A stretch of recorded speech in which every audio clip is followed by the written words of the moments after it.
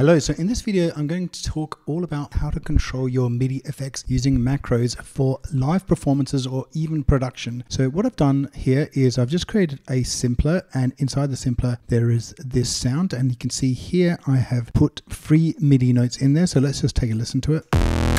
There's a bit of a background beat going on as well. I've taken an arpeggiator and I've taken a style called chord trigger. So let's just play.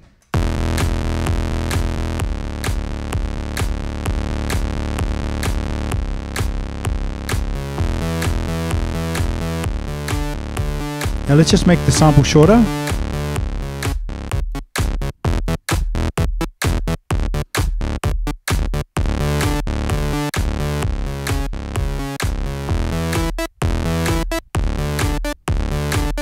Okay, so that's pretty cool. And the other thing I've done is I brought in a chord MIDI effect. Just gives you extra notes that need to be played alongside the notes you've got. So in this case here, we're going to try a few different things. We're going to try -12, and then we'll try some positive numbers just to see how they sound.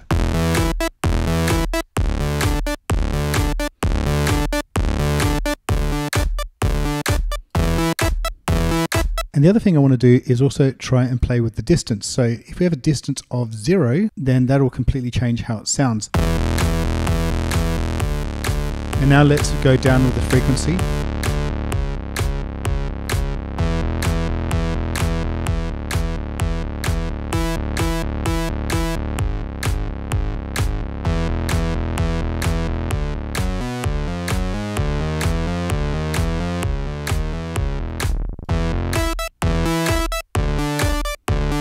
Okay, so we've got some really interesting things that we can do there. There's only really 3 or 4 things I'd like to change, and in a performance setting I'd like to save this instrument. Way to do that is to select all by pressing Ctrl A, press Ctrl G to put them into a group. Then we're going to click on this macro button here, and then we're going to click on map. So basically everything that's green here you can add to a macro knob and you can map. The first thing we want to do is we want to map this chord. The second thing we want to do is map the frequency. The other thing we want to do is map the rate. Now it sounds good at 1/8 and it sounds good at 1/16. And we'll go into here and we'll set the minimum rate to be 1/8 and the maximum rate to be 1/16. And we'll also map the distance. So I really want distance to start at 0 and then I want it to end at 12. So we've only got that range to go with. So next thing I'm going to do is click on MIDI here. Everything goes purple. I'm going to click on each button and I'm going to move each button on my controller. And now I can do any control I want. So for example, if I want to change the sync rate, I'll just go onto my controller and change it.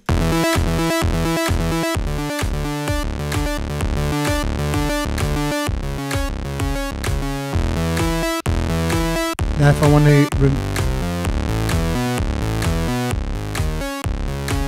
to reduce the filter,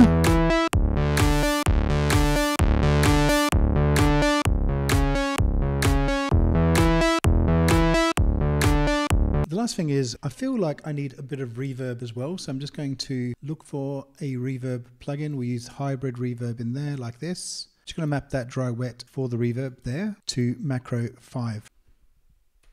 Right, so now let's have another play.